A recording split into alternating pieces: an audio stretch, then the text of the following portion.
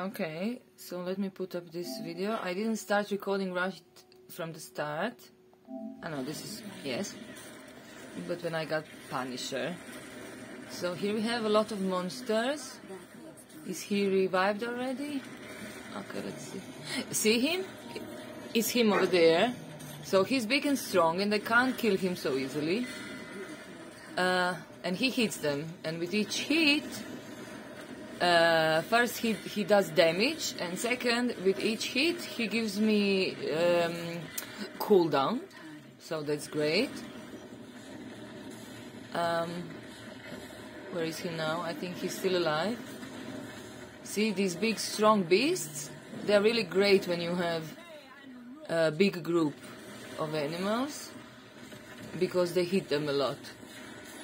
So here I have one big strong beast and I want him with us.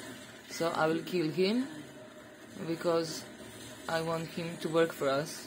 Come on, die. See? And now I raise him. Okay, let's kill the small ones also, since I'm here already. He got up a skeleton, see? So it's not...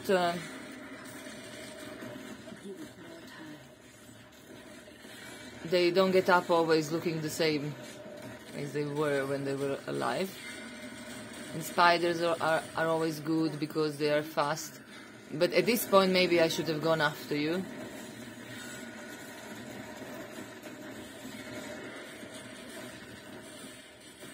See, this guy is hitting this other one. The skeleton of that old beast. Emerald! JJ! Oh, sorry, my cat and dog are arguing about stealing the food. Emerald and JJ, dosta! So see here, to revive these corpses, I have to get in monsters sometimes. So I'm not sure if I would remove bone armor, if that would be safe. Because if I have even less armor, they would kill me all the time. Like when I have to see, I have to jump into them and search if there is bodies, because I see that I have a long cooldown, so which means they have killed my revived monsters and my cooldown is too long for me to hit, and also damage is less when I don't have so many soldiers. See?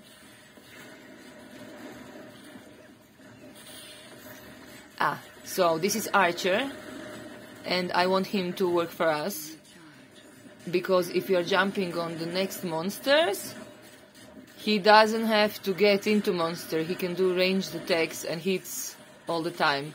For other monsters, like if they walk slowly, they have to walk and come to our monsters and start hitting them, and only when they hit, I get cooldown. And this Archer, he doesn't have to come to them, he can shoot from some range, right? Okay. And here I also have long cooldowns, and I will have to jump into monsters, see? So I'm not sure that switching bone armor for frailty would be a good idea, but I will try it for sure and see how it's going and let you know how it went. Okay, you know the rest. Bye bye.